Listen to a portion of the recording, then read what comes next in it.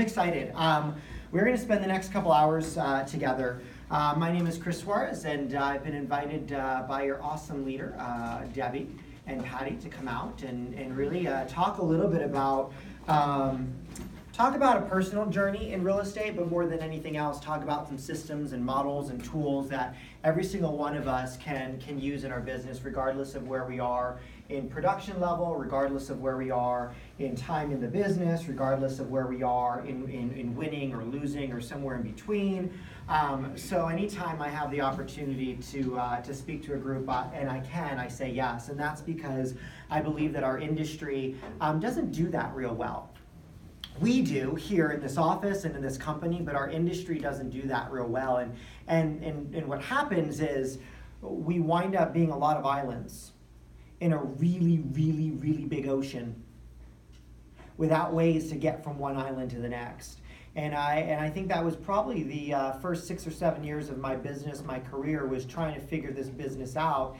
And then somehow, quite by accident, I stumbled on a system and a model that I could have been using from day one. So we're going to talk about that today.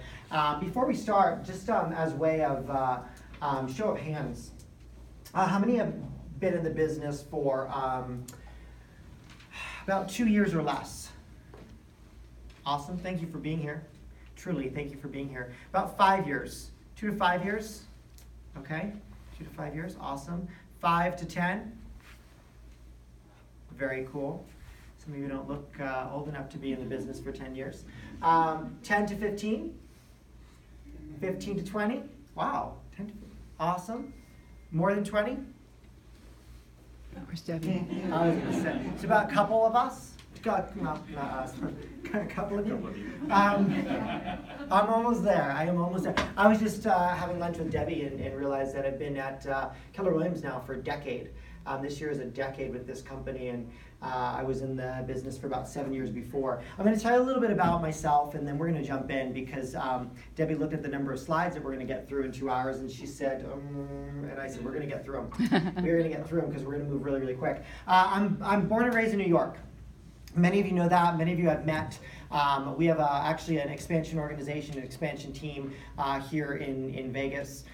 Lori was our founding member of our expansion organization. We thank you for being the risk taker with us, and we're continuing to grow here over the next month or two. But we didn't start that way.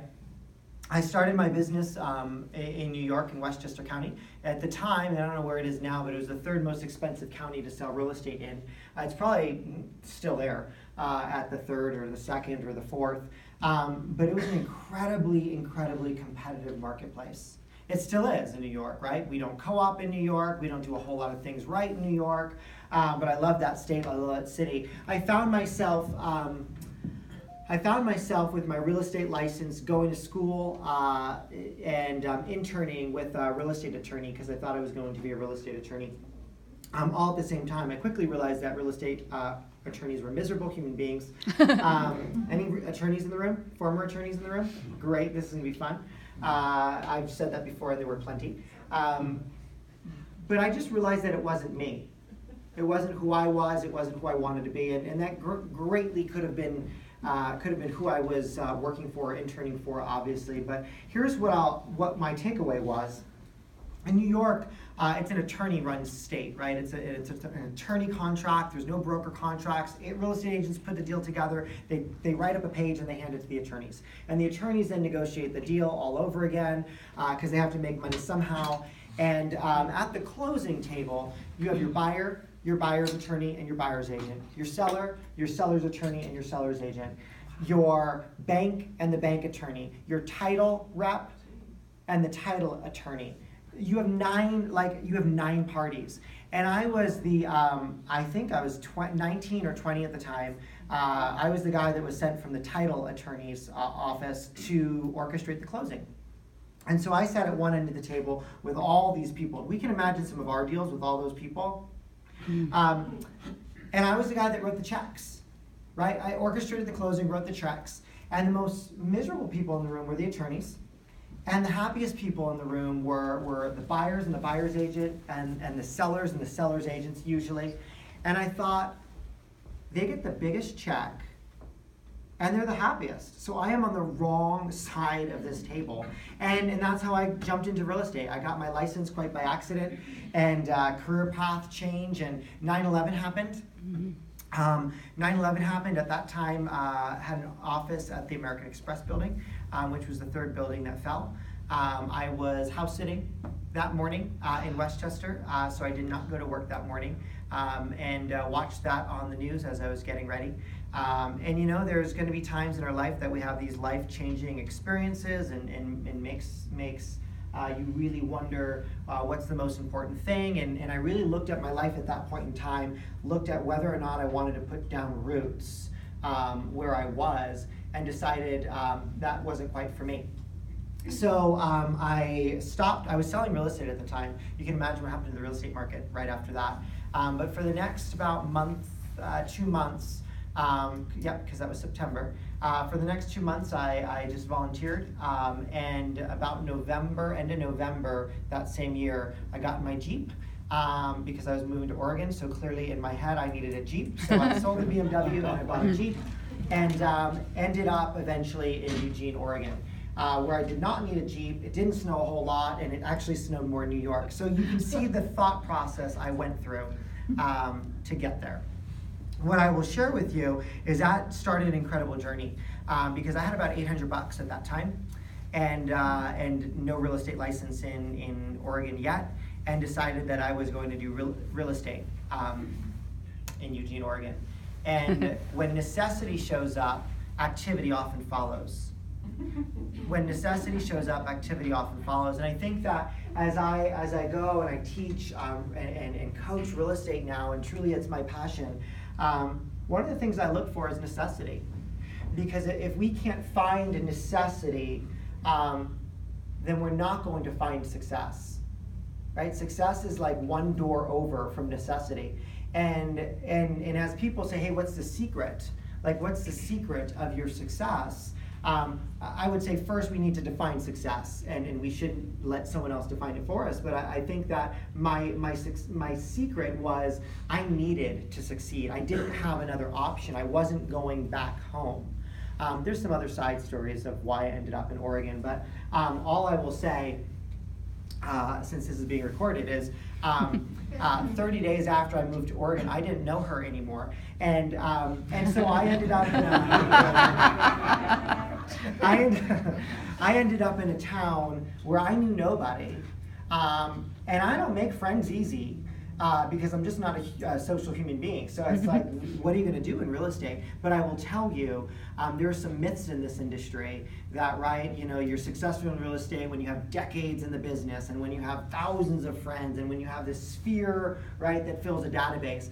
And honestly, it's following a model and having some necessity. $800 will do that. So I was asked the question, when you started, were you full-time? And although I think, man, it is difficult to not be full-time in this industry when you start, can it be done? I would be lying if I said no, because I did it multiple times. So today we're gonna share sort of part of that journey. This is just a map of where we are today, and I'll be the first person to tell you that if you asked me even a few years ago, would you be running a real estate organization in outside of Oregon, I would have said, well, I don't even understand what that means. So we're in an industry and a company that continues to pivot and continues to grow, and if nothing else, I hope we leave today with a passion or a desire to continue to grow. But this is our Experience Real Estate organization. That is the name of our real estate team. I'll probably figure out a way to weave in a story about why it's named Experience. But what I will tell you is our mission as an organization is to build experiential lives through real estate. I think that real estate in our industry has a way to make our lives pretty unexperiential. Has a way to make our lives around a buyer and a seller and a transaction and a paycheck and a commission and everything else that comes with real estate. But if we can truly build experiential lives for us, ourselves, our family, our loved ones, and those around us, it is what has really driven this mission to paint that country green. Here's one of my favorite quotes in MREA. You're going to hear me say MREA a lot. I see a couple books in your hands. That is the best thing I've ever seen, and that's the Red Book, right? It's our model and our guidebook for how to build a residential real estate career, and quite honestly, the guidebook to build any business. But one of my favorite quotes, and I shared it with a small group earlier today, came from Gary Keller. It's on page 36 of MREA. And he said there are 3 things that are going to stand between us and success. And I would say this, if we have to leave right after I say this, well, it was worth coming. Because there are only 3 things that stand between us and success in this business or any business or anything else we do. It's approach, it's your ability, and your willingness to do the work of a real estate sales agent. So what's approach? What does that mean to you? What do you think approach is? How would you define that? Whichever systems, lead generational models you choose to use to create your business.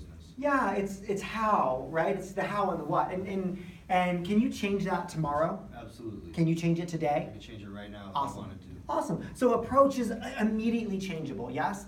How about ability? What's ability? Skill set. It's skills. It's your level of skill. Can you change that today? You could level it up, but it might take time. Sure, but you can change your skill today. I guarantee you, I could change everybody's skill in here today. Maybe not everything you need, but some, yes. Can I change your willingness? No. No. No one can change whether you're willing or not, right? So some of us love like motivational books and motivational speakers, and I will tell you probably the worst compliment I can ever get. So listen, the worst one I can ever get is like, hey, that was really motivational. Like I want to be known as, hey, that your approach, awesome, I'm gonna do that. Man, I feel like I'm more able after listening to you. But I can't adjust willingness. We can't change willingness. In fact, some of us find ourselves listening to motivational tape after, I guess it's not tapes anymore, but motivational podcast after motivational podcast after motivational podcast. At a certain point in time, we just need to realize that we're just not motivated human beings. Because motivation comes from, it's an internal thing. Brendan Burchard, one of my, actually a close friend, a client, I view him as a mentor. In his book, High Performance Habits, one of the greatest books out right now, by the way. I would read it as a team, as an organization. We have multiple times. He says that we need to raise our necessity. When we raise our necessity, we're willing to do things we maybe weren't willing to do before. And what I would say is this: I'm a very, very average, normal human being. So from the outside looking in, people will say, well, like that map doesn't look average, or that map doesn't look normal. If I can do what we've accomplished in real estate, anybody in this room can. Because it's not my approach, it was someone else's. It's I was willing to change my ability, but more than anything else, I was willing. I was willing to do the work. In our organization, we have this hashtag we use a lot, right, Lori? And it's called just do the work. We hashtag do the work all the time. And the reason being, because if we just showed up and did that, we would be light years ahead of where we are today, if we did the work around systems and models. So we're going to talk about some of those systems and models. Gary also says this, that no one can live, simplified out, as an industry, do we complicate things? Sure. Yeah. Why? Why do we complicate things? I think we need to. We think we need to, yeah. Why else do we complicate things? Ego sometimes. Yeah, I believe part of it is us trying to convince ourselves why we get paid what we get paid, right? We have a knack in this industry. Like, look at any problem. Do we have some complicated problems? Sure. Yes. We have some complicated problems in real estate. In fact, the best real estate agents are awesome problem solvers. However, the worst real estate agents find complex solutions to complex problems. And Gary says you can't live in complexity for very long. Lasting success always lies in our ability to find simple solutions to complex problems. One of the greatest pieces of advice that Gary gave us in a mastermind one time was this: the greatest business opportunity for any of us, think about this, the greatest business opportunity for any of us is finding a complex problem and creating a very simple solution to it. Think about any successful business today in America did what? Look at Amazon. I mean, that's just a very simple solution to the complex problem of where to buy food, hair products, shoes, underwear, like mints. Like, it doesn't matter what you need or want. It's on You your can doorstep. find it and buy it so simply. Complex problem, where do I find that simple solution? That is no different than our business. And here's what I'll tell you. Like, the more simple you get, the more successful you will be. And that's why I'll be the first person to say I'm a really simple human being. In fact, probably what I say most in my organization is we're having our conversations, people are like, hey, we should do this, and let's do that, and maybe we should do this. I will always say, is there a simpler way? There's gotta be a simpler way. Is there a simpler way? See, if we don't find ourselves saying that, then we could get caught in building pretty complex solutions to problems that we all face. Gary Keller said this whole idea of expansion is what? Some complex problems in our industry, yes? And he had hoped that MREA would solve those. Clearly that didn't work. Why? Because we weren't willing to open up the book and implement it.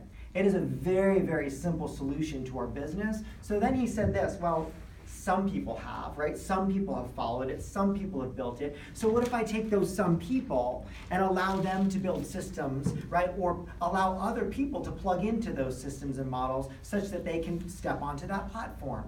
Really, it's all about a simpler solution to the problem of being a real estate agent. Man, it's one of my favorite sections of the book. Now, what Gary says is, what's interesting about this is those agents that find simple solutions to complex problems, guess what they wound up with more of? Time. Yeah, and money came next, but time. Why? Because they had time to actually pursue their activities, as opposed to all the complex solutions that other agents had, and they spent all their time on those complex solutions. We could talk for an hour on complexity versus simplicity, but don't let that slip by. Now, what do you see in front of you? Model. Beautiful dress. Yeah. Well, we all see something different, perhaps. But and I wasn't. Yeah. So so for a minute, hear me. Why would someone refer to her as a model? Right? She's clearly walking down a runway. Why would we do that? What's a model? We can have a deep philosophical conversation about this too, and I'd love to. But what's a model? I have 2 little girls. Yes? Something to look up to, something to look forward to. Yeah, we call them a model because we say this. I want to look like her. Now, I'm not saying to say that, but some people do, right? So what do? We go out and buy that beautiful dress and put it on. We're like, well, I don't quite look like her. So we say, you know what? It must be the hair. So I'm going to do my hair like her. Nope, still don't look like her. Oh, it's my makeup. I'm going to do my makeup like her. Nope, still don't look like her. Oh, I better stop eating for about 100 days. And then we still, but we call her a model. Why? Because our society says this is the model human being. That's where we can have a very philosophical conversation. I'd love to have that one day. But the interesting thing is when we say a model in business, what are we trying to say? Role model for success. An example. Yeah, interestingly enough, Gary Keller on page, actually I misspoke. The simplicity conversation is on page 27 of MREA for the record. The model conversation is on page 35 and 36. On page 35 and 36, Gary Keller actually quotes another human being in his book Unlimited Power. Who wrote Unlimited Power? Tony Robbins. He quotes Tony Robbins, and Gary says that this section of his book actually changed his life, and here's why. Because Tony Robbins said, as I look at success, people that succeeded did specific activities to achieve specific results. In fact, they asked specific questions to find specific answers. So as Gary looked at the real estate industry, he said this, well, there's got to be a model. There's got to be something to look up to. There's got to be something that I'm willing to change in my business based on what produced a specific result. That's what we all should be looking for. In fact, that's why he wrote the Red Book. It is not a man writing a book about real estate. It is what he calls the Frankenstein of best practices. He went out and did the work for us, the heavy lifting, because none of us were going to do it, and interviewed agent after agent after agent after agent, hundreds of agents, different companies, all successful. And what he did was put put together the best practices of successful businesses and said, well, here's the model. Here's what I found were the same key things in every single business.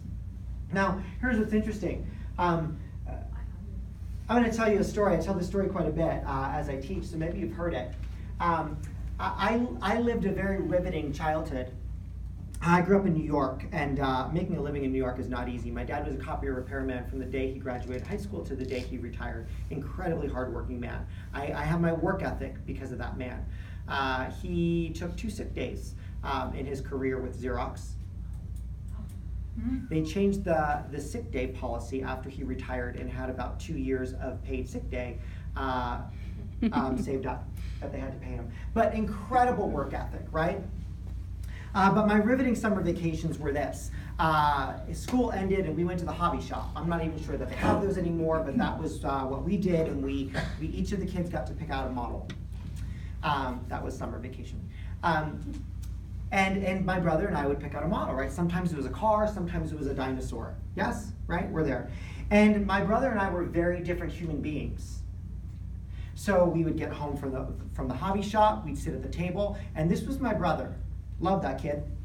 He'd rip off the cellophane, who knows where that went, open up the box, look at the cover, right? It's a dinosaur, it's a T-Rex, perfect, and just start putting the pieces together, right? Probably most of us in the room did it that way, right? Most of us did. And at the end of the day, or the 30 minutes that it took him to build that, did it look like a T-Rex?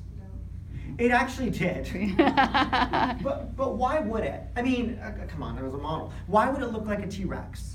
Instincts. Yeah, I mean, we had a picture, right? We had this picture on the box. He'd look at it, he'd look at the pieces, and he'd glue it together. Now, I was a very different human being. I was the kid that opened up the cellophane. I did it nicely just in case I wanted to put it back in the box or in the cellophane later. Took off the cover of the box, put it in front of me, and laid out the instructions. I read through the instructions. I knew what the instructions were, and then I looked at the pieces, and they came like attached, right? You had to like detach them for those of you who have ever done a model, and right, I put them on the table. Piece 1, piece 2, piece 3, 7, 8, 9, 16, 27, 45, 75. Like it didn't matter. Like I put them all out, laid them out, and knew where they were. And guess what I did? I began to follow the model. I began to follow the instructions. Do we have trains around here? I don't know. No. That was scary. There you go. I began to follow them all. Now, when I finished, did my dinosaur look like a T-Rex? It should have. Yeah. Did it look better than my brother's? Sure. Every time I won. Every time. It was a competition. Every time. Why? Because I followed a model. But here's the deal. We all have it. We all have the red book. But some of us open it up, take off the cellophane, and start gluing. And our business looks like a business, right? Our real estate business looks like a real estate business, and that's unfortunate because we convince ourselves that we're doing okay. When if we followed a set procedure, if we followed the rules, if we opened the book and read the model and read the instructions and said, this is what I'm gonna do, I guarantee you it would look a lot better. Instead, I say, we've turned a model into a menu. We roll up like it's a fast food joint and say, you know what, I like page 35, I'm gonna really do page 72, I'm gonna take 115, but I don't like 15 or 21. Like, we turn the model into a menu and choose the pieces that we wish to do. Problem, ring Gary. And thank him for the model. So what I will say is, when you hear the word model, please think about it differently. Please think about it differently. Now, it's not easy, is it? It takes willingness to do it. Now, interestingly enough, the models in MREA don't start until about page 129. They don't start until page 129. So when I first got the red book, what did I do? I went straight to page 129 because I'm a worker, and I just tell me what to do. Just tell me what to do, and I skipped page 129. Right? Skipped 129 pages of real estate in that book. What's on page 1 to 129? Misunderstandings. Yeah, it's all mindset. I call it the fifth model. We have 4 models in that book, right? Economic model, lead generation model, the budget model, and the organizational model. The mindset model needs to get a little bit more attention because the first 129 pages, Gary went out and interviewed people and realized that, guess what? They thought the same way too. They thought in a certain way. And interestingly enough, right, the 9 ways the MREA thinks, one of the greatest sections of the book, And yet I skipped over it for years. And I wondered why my other 4 models weren't working well. What I'll say, and we won't spend a whole lot of time there, but the 9 ways the MREA thinks, it starts on page 71. And the first 2 are foundational, and the next 7 are supportive. But if we nail the first 2, we are well on our way to building a phenomenal business and a model. What's the first one? Anyone know? The 9 ways the MREA thinks. The first way that they think powered by a big why. You agent. Oh. Sorry. That's okay. Think powered by a big why. Man, some of us are like 10 years in and think, why am I doing this? Now, there's an awesome conversation in that book that I share anytime I can. It's on page 74 of MREA. It's a conversation where an agent, and I'm going to share something personal, that an agent went to Gary Keller and said, hey Gary, like, why are you doing this? Like, why are you still working? Like, why do you want all this money? And Gary looked at him and said, what do you mean? And he goes, you don't need to work anymore. You have plenty of money. Like, why do you want all this money? And Gary said, with all due respect, I don't work for money. You, however, do. And the agent said, no, look at me, Gary, I don't work for money, right? I need about 120 grand a year. Like, I'm good with that. I make that every single year, and I'm good. Now, when I first started reading that conversation, and then to hear Gary tell it multiple times is an interesting place for me, because I was that guy, and probably most of us are, that we tell ourselves that we don't do this for money. I love what I do. Anyone feel that way? We're not doing it for money. We love what we do. We show up and we enjoy it, and we're not doing it for money. And then he said, you know, unbeknownst to you, you might be working for money. Look at your income. Year after year after year, your income's the same. So what does that mean? Whether you want to say it or not, you're working for money. You're working for a set amount of money. In fact, if you were working to be better at what you do day in and day out, year in and year out, wouldn't you make more? Mm-hmm. By nature of the fact that you're getting better, you would make more. In fact, as I read that, I felt condemned, because guess what? I was the guy that always said I wouldn't work for money. But I showed up to this company after about 5 years in a row of hitting the same production, right? Making the same amount of money. I will tell you, way more than a 21-year-old needed, or a 22-year-old needed, or a 26-year-old needed. But there was something in me that wondered, like, why am I not getting better? Guess what? The reason was I was working for money. I was not working for a big why. And as guess what? Was I getting better? Yeah. 1 year it took me to December to make that money. The next year it took me to November to make that money. The next year it might have taken till October to make that money. I was getting better, and unbeknownst to me, at some point in time in the year, guess what I was doing? Taking my foot off the gas. Why? Because I'm getting there. I'm closer. I'm going to make my money that I need to. Be careful that we're not working for money, because I will tell you, if you are, no one will ever do this. No one will ever set up the systems, the tools, the models, the difficult work it takes. Why? Because you can make money easy in this business. So if you work for money, you will, day in, day out, year in, year out. That's the first way the MREA thought. Man, I wish I read that earlier. The second way they thought was they think in terms of big models and big goals. Now, we're going to talk a little bit about models and goals and systems and goals. But Gary said those millionaire real estate agents thought big models and big goals. Their business could grow to any size because they thought about big models. They had goals, but what do they have? Big models. Thought models and goals. I'm going to go through the 7 support. Now, if you just master those 2, if you show up and every day ask yourself, do I think this way? Do I think this way? Interestingly enough, I'd go to that page 72 of MREA, photocopy it and put it on your wall. And when you show up every morning, say, hey, do I think like an MREA thinks? Because if we don't, we're not going to get there. It's a Frankenstein of best practices. Those MREAs thought this way. It was weaved in their mindset of all these agents. So I can't just do the models that they did. I need to think how they thought. Does that make sense? Mm-hmm. That's the model too. Interestingly enough, the next 7 are supportive. Number 3 is think possibilities. Number 4, and you don't have to write these down, but think action. Now, think action's a good one, because think action's on page 84. And Gary said this is one of the biggest issues in our industry. Why? Because we as real estate agents like to gather all the information that we need, right? And we have gathered everything we need to be successful, and then what do? Sit on it. We think about it some more. Yeah, we think about it some more. Well, the flyer's not quite right. That message, maybe I should tweak it. I don't like where that line's yellow and not white. Like, we think about it some more. What he realized is the agents that were successful thought action. They got into action, and they did that very, very quickly. Number 5 is think without fear. Number 6 is think progress. Number 7 is think competitively and strategically. Are there certain agents, when you hear the word competitive and strategic, that you think about? Probably, right? They probably walk competitively. They probably walk strategically. Like, you just know. They show up and they're there to do something. Is that you?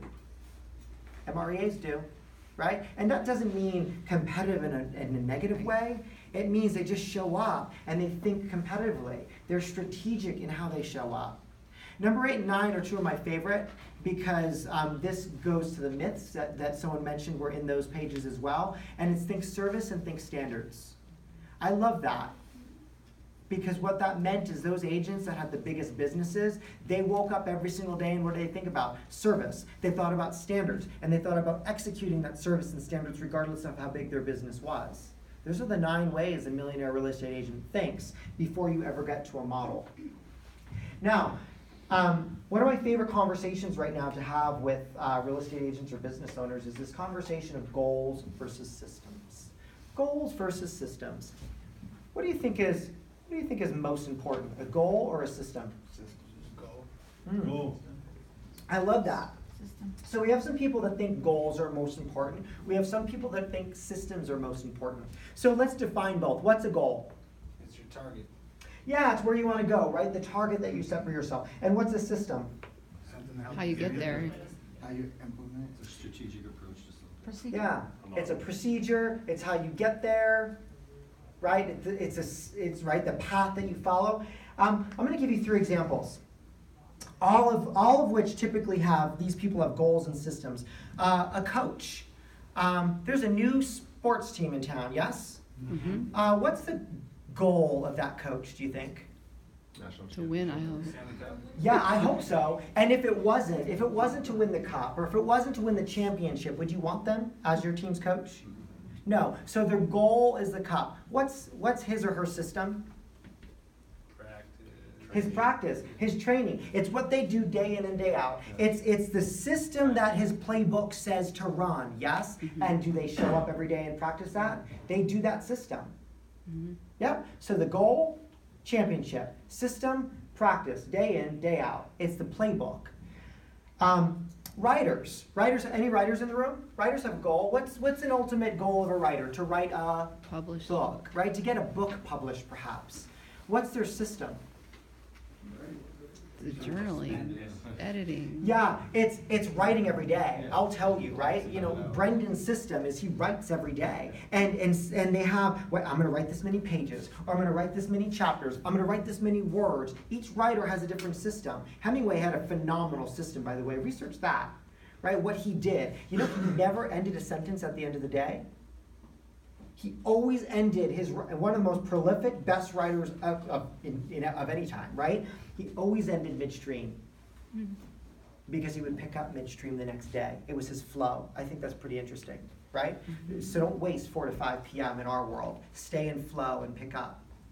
Anyway, writers have a system, right? It's what they do day in, day out. How about runners? What's the runner's goal? To run a marathon. Any marathon runners in the room? It's too hot, clearly, in Vegas to run. Okay.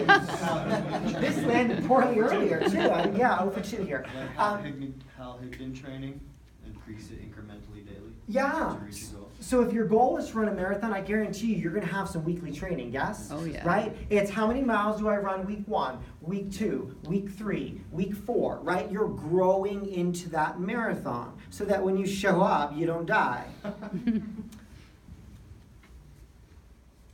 So as you think about that, what's more important, the goal or the system?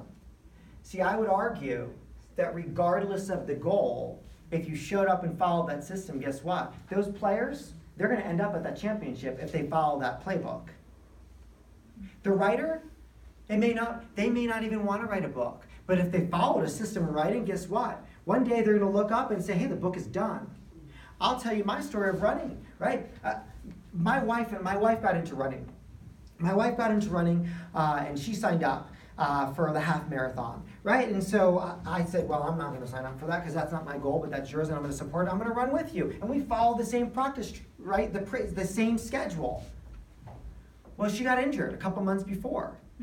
It's already signed up. Registration's there. Do you want to do it? Well, not really, but I guess I will. I'm already trained and practiced for it. Was that my goal?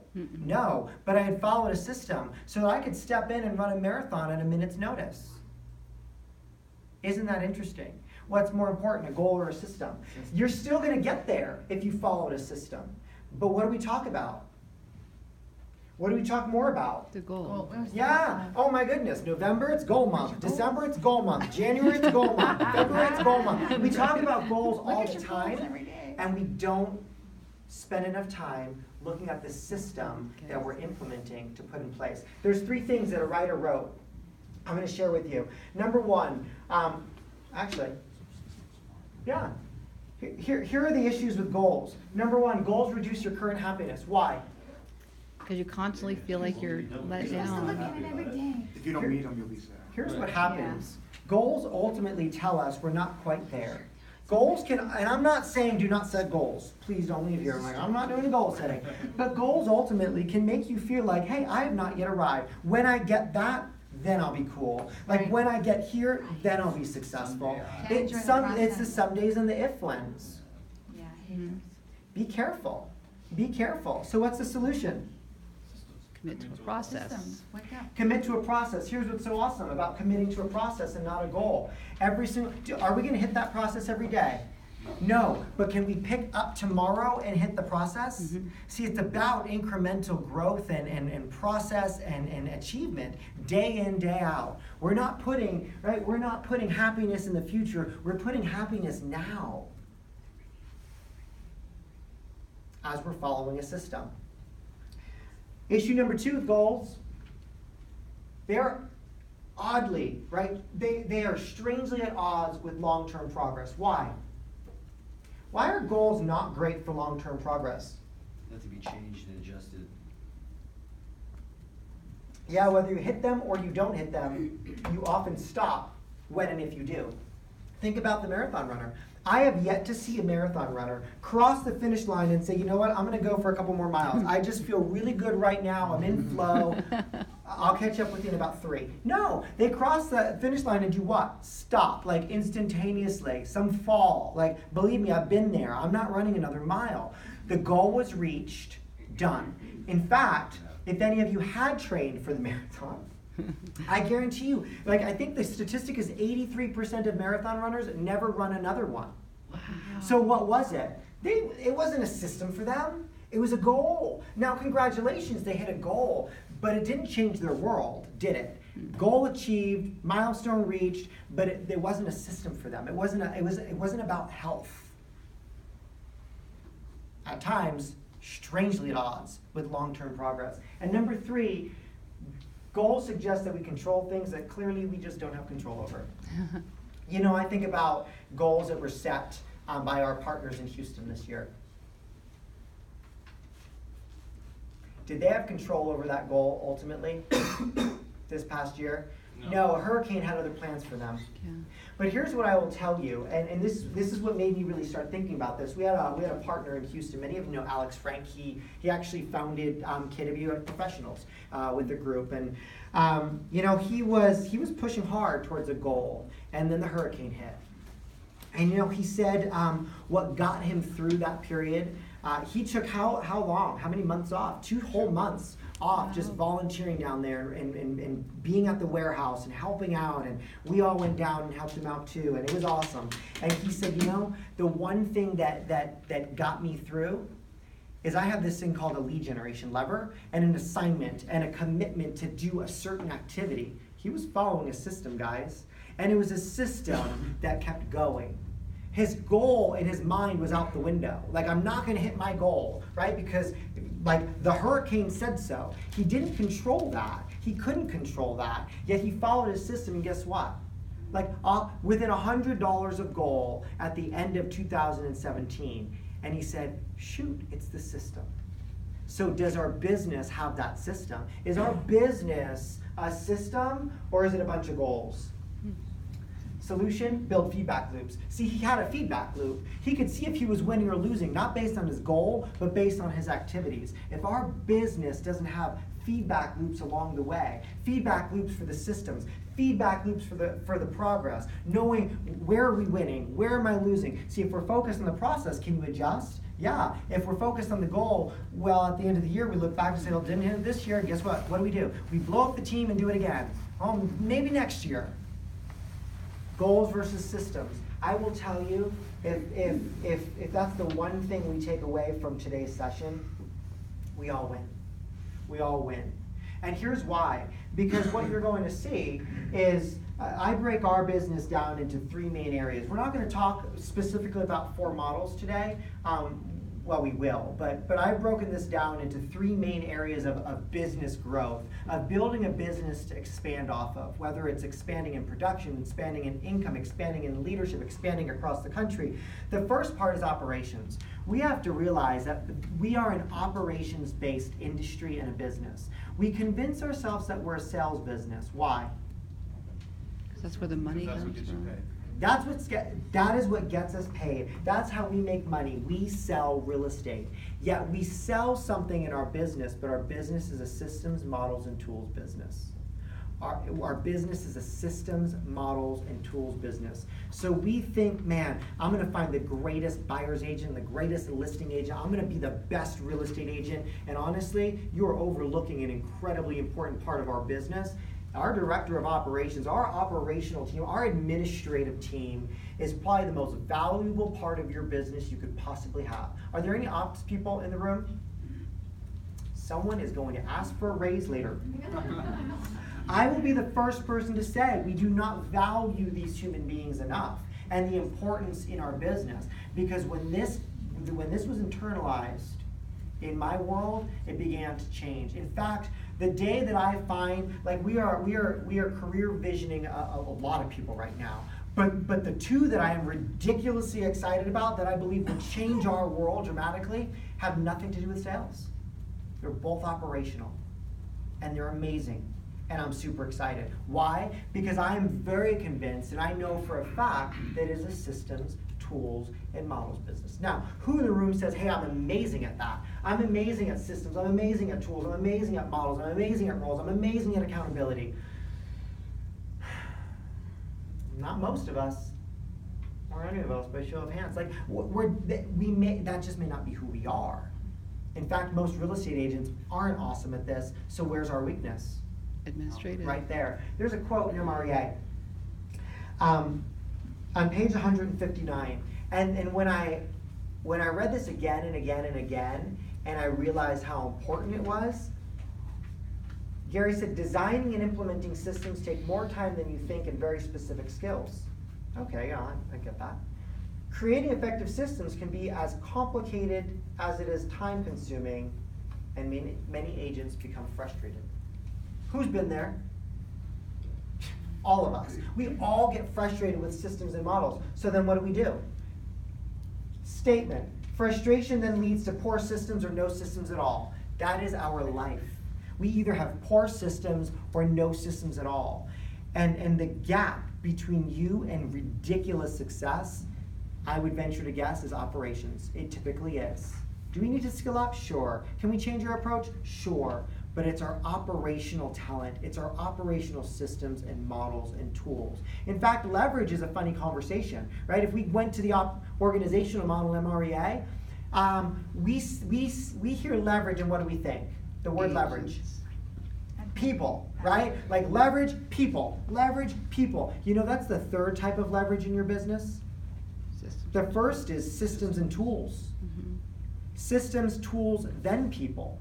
Systems, tools, then people. See, we can, if you say, well, I don't want a big organization filled with people, guess what? You can accomplish a lot more tomorrow than today if you just had systems and tools. So how important is that? Yeah. It's everything. It's everything in our business. There's a section in MREA called Leadership D and Business D. Who remembers this section?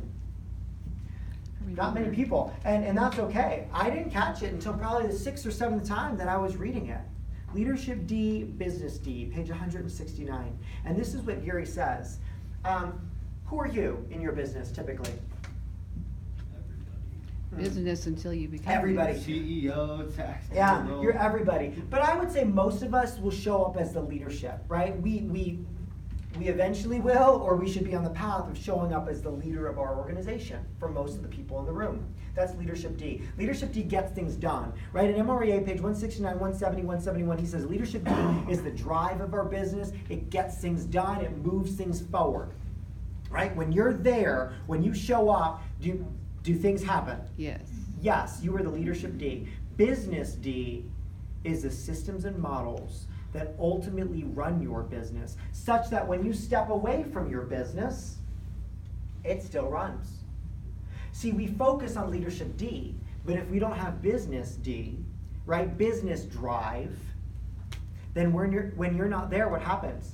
Nothing. One of the greatest things a coach had me do early on, and actually I thank this coach so much for this very great advice, and it was scary advice. And John, you were in the organization. John's our director of sales in our organization, runs our Portland team as well. But one of the things that my coach had me do is you need to leave. You just need to go away. You need to go away and see what breaks. And that was not a good thing for my personality. I mean, I am the guy that was prior to that ridiculously connected, right? Phone, email, everything. So I get this great idea that I'm going to go to Costa Rica. And when I do something, I'm all in, right? It's not like, a little bit. That's why I don't gamble. That would be a problem. It's compulsive, somewhat obsessive, ask my wife. And I'm deciding we're going to go to Costa Rica. So we go to Tambor. Anyone been to Costa Rica? It's a beautiful country. We need to get more of you down there. But we went to Tambor, which is in the southern tip of the Nicoya Peninsula. I had never been, no, I had been there for 3 days to look at a hotel for a client. But didn't really understand what I was getting into when I signed up for 6 weeks in Tambor. I didn't have a phone. That was a choice. No phone, 6 weeks. A business that was operating at that time already netting $1 million. So clearly running, but I had never been away like that before. But I was told I had internet, and I said, okay, I could deal with that. Internet was dial-up at a local hotel that I was not staying at. And so I drove, right, day 2 to the hotel in Tambor. I brought my laptop, plugged it in, and the minute you hear, you're like, no way. Like, this is not going to work. It was the only time I plugged in. So here's what happened.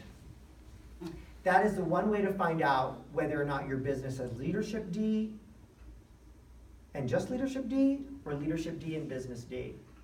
Because that was July, and I forget the year, I'm terrible with years, but it was the best month that we had that year, and I wasn't there for 6 weeks. That told me something. John, you were there, so thank you. That told me something. Now, did things break? Oh yeah, lots of stuff broke. We had we had a very nice lady who quit and hired herself back in those 6 weeks. We had all heck break loose in those 6 weeks. Now, I wasn't there, but when I got back, guess what? The business was there. There was things to fix. I realized where there was Leadership D and where there wasn't, and where there needed to be some more. I also realized the importance of Business D. But for the first time, I realized that, man, there are 2 types of leadership in our organization. And if we don't have Business D, if no one shows up with Business D, then you will always be a real estate agent. Cool? So what's the big deal? Okay, so operations, right? It is one of the 3 pillars of our business. The second pillar is lead generation and sales. Lead generation and sales. And interestingly enough, we're going to show you the new organizational model in a bit, in MREA 2, depending what year that comes out. But we're going to show you the new organizational model, and you'll see where our path is going down this conversation. But lead generation and sales, is that important in our business? Yeah. Mm-hmm.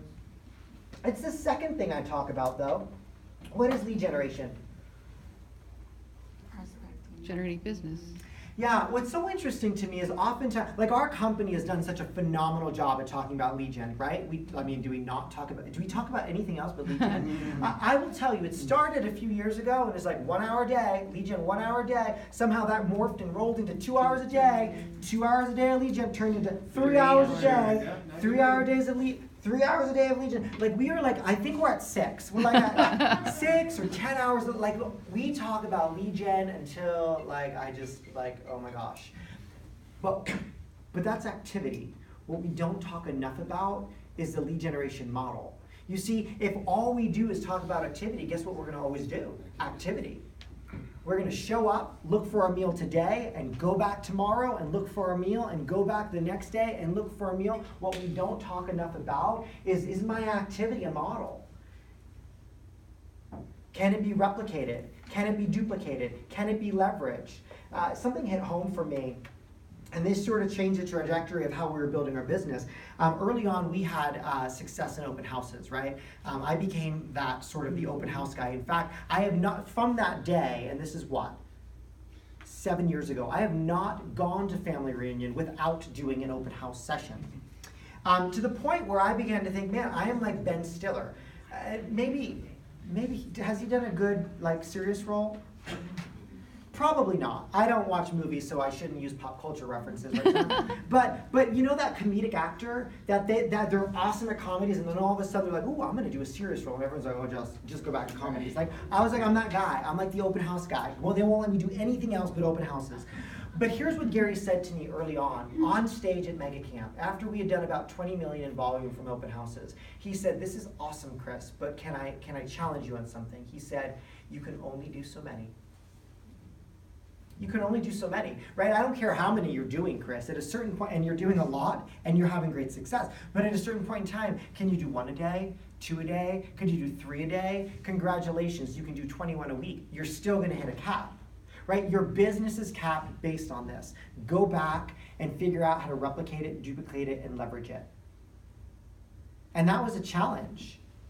And so we did. Right? We made the open house replicatable, right? We made it leverageable, right? We made it expandable. And now what's interesting, in a way, go back to that map, every week I have open houses in about 11 different states and 2 different countries in like 26 different cities. Interesting, right? It's a different way to think. But is it an activity or is it a model? And that's where even at Family Reunion this year, Gary and I talked about lead generation levers. So we're going to talk about levers too. This quote, we should address this before we move forward. This is probably the age-old conversation when it comes to leads, right? Like some people will argue to the death that, man, it is all about lead count. It's about how many leads I get. I just need more of them. It's a count thing. And other people are like, you're an idiot. Like it's all about lead quality. Like I don't want a lot of leads. I just want, right? I just want really good people that know me, that I'm deep in relationship with. I just need quality leads. Well, Gary's clear and says, listen, you need both, right? You need to go deep, right, which is the well mentality of the database, but you also need to go wide, which is the net mentality of the database. But if you were only going to choose one, which would you choose? Quality. Again, systems and goals, and this is great. Here's the deal. Page 135 of MREA, Gary says this: the octane of your fuel is irrelevant if you don't have enough to get to your destination. The octane of your fuel is irrelevant. Who's ever run out of gas? It's okay. I have. Fewer than most. You must have a lot of gas stations in Vegas. If you've ever run out of gas, right, at that moment, I remember the first and only time I did, I was in New York. I was driving a pickup truck. It's a completely different story. And I ran out of gas. I promise you, I did not think, you know what, I put in the 86th grade, and if I just put in 89, I would have. No, I literally thought, why the heck do I not have a gallon of gas in my tank? It wasn't about quality. The octane was irrelevant. It was all about the quantity. Leads are no different, guys. That may not be what we want to hear, but guess what shows up when quantity increases? Quality. Now, do you want to work with quality leads? Yeah, I want to work with quality leads all day, every day, but I know I better have a lever and a system and a model to generate a lot of leads that filters out that quality. So we're going to go through this. We're going to go through building our lead generation lever. This is something I talked briefly about with Gary at Family Reunion, but I would say this. I'm going to take you through our philosophy on a lever, with the goal of you being able to apply this to any lever, right? We're not going to talk specifically about, well, should it be FSBOs or should it be expireds? Or, Chris, talk to me about your open house class. Happy to do that, we just don't have time. But what I want to do is show you the formula of any lead generation lever that we use in our organization that we've used to expand across the country. I call them our 6 P's of lead gen. The first one is psyche, which is it's another word for mindset. And I often say I would have used mindset, but then it would have been like 5 P's and an M, and it's just not snappy. So it's psyche. It's what is my mindset as I show up. Like, we have to get our mindset right about why we're there doing that activity. Oftentimes, that's already messed up, right? The open house, I'm there because my seller wants me to be. The open house, I'm there to find a buyer, right, for this home or for another home.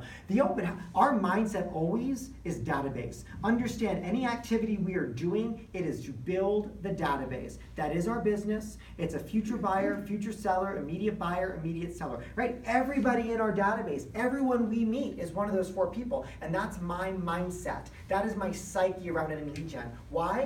Because if you walk in or I call you and you don't own a home, you will one day. I'm convinced of it. That's my mission, because I believe that home ownership brings generational wealth, and I want you to have that. So if you don't own a home, you will. You're not a seller, but you own a home, one day you will be. Right? One day, and some seller, no, not me, I'm here until I die. Great, and my business will be too. So whether you're an immediate seller or we will sell it, right, and pass along the money to your kids, I'm good with that. Future buyer, future seller, immediate buyer. Is there any other type of person? Psyche. It's the psyche. It is a mindset of our lead generation levers. We start there, and guess what? We coach around it, we consult around it, we collaborate around it in our organization, but it's a critical part that we often miss. Second P, preparation. Now, this is the problem, right? Well, we have a lot of problems. It should be the 7th P, just problems. Preparation is difficult because we just never set the time to do it. In fact, part of the issue is that we jump in and start making money too quick, right? How many got their real estate license in 60 days or less? 30 days? Yeah, I mean, anyone get their real estate license in less than 30 days? And guess what happens? Like 30 days later, you go out and guess what? Go find a buyer and a seller. And some of us get lucky and we find a buyer, we find a seller. And 45, 60 days